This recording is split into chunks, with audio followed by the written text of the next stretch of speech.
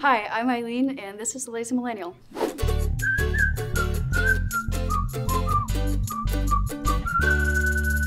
So, it happens to the best of us, you've got to impress somebody important. A new boss, a professor, or maybe, like me, you've got to get as cultured as humanly possible so you can make a killer first impression on your boyfriend's parents. The problem is, I don't have time to sit down and read the complete works of Shakespeare, and I bet you don't either. We need the Roadrunner's Guide to Culture. Thankfully, I live in a free society full of freedom.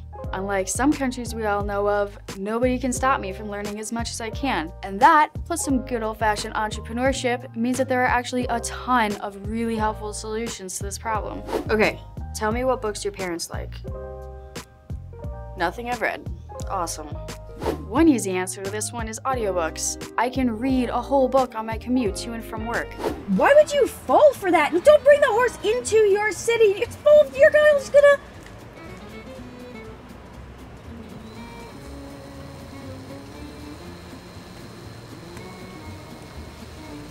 Of course, at this point, an even faster option is Netflix. I swear it counts. In the last few years, competition from streaming video services, cable networks, and tons of new production companies has given us some really good movies and TV shows based on literature and historical events. You have the classics like Shakespeare, a lot of freaky stuff like It that I don't even know why it exists, and you even have a lot of high culture. Okay, so they like Virgil. What about music? Man, why can't they like anything I like? It's like they're making this difficult for me on purpose.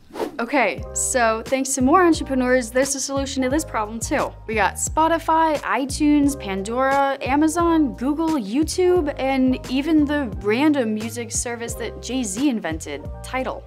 Literally none of this stuff even existed when I was born. Okay, anything else I should know? Have random things to say? The fact that I can go learn all this stuff in a single day is amazing. Like, seriously, nobody in the history of the entire world has had this much access to freely available knowledge. But look, it requires the technology to be able to spread ideas, the financial ability to access those ideas, and the freedom of knowledgeable people to be able to put their ideas out there in the first place. But now I can just go on YouTube, watch a bunch of TED Talks, listen to a dozen different podcasts, and boom, I can charm all the parents. Just a few decades ago, I would have had to go to a library and check out actual books. Ugh. Pro tip though, if you do end up using these techniques, just, be smart about what you find.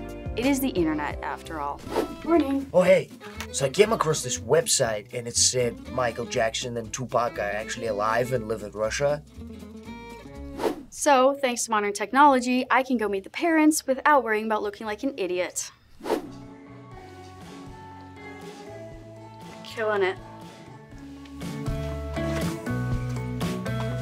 Hey, thanks for watching The Lazy Millennial today. There's no way I covered everything in here, so if you want to learn more about other cool things that entrepreneurs do, you can check out Fee's free online course, The Essentials of Entrepreneurship, link in the description below. And if you want to be one of the first people to see next month's episode, don't forget to subscribe to our channel. Or, don't. You can go off into the world alone and wrong. It's a free country.